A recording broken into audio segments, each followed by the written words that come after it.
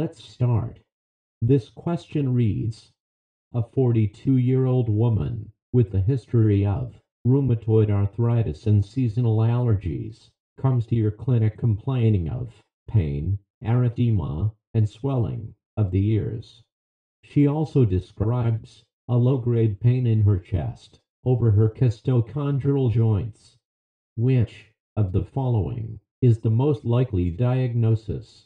You can pause the video, read the question, answer it, then come back for the correct answer and explanation.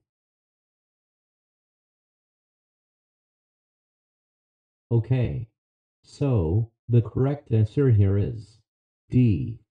Relapsing polychondritis.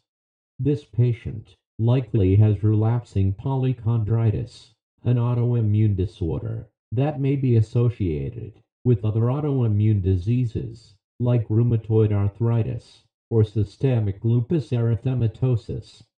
Patients may complain of bilateral swelling and pain of external ears, nasal cartilage, costochondral joints, and other arthralgias.